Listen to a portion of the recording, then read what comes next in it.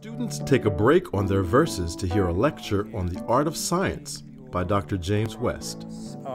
You've heard a lot about the science of art, going back to the drums, the spoken word. I'm going to talk a little bit about the art of science, because there's very little difference between art and science, because they both depend on what? Creativity. Creativity. You're creating something new. The main engine in the cell phone that the cell phone can't do without is what? The microphone. Exactly.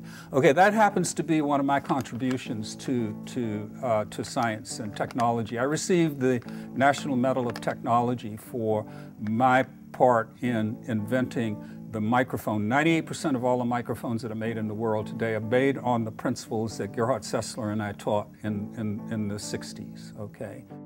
Granville T. Woods, he's one of my heroes. I found a patent from 1884 on a telephone transmitter.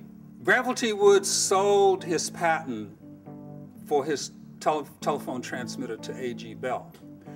And this is better known as the carbon microphone. The carbon microphone was the first microphone in the telephone, only to be replaced by what?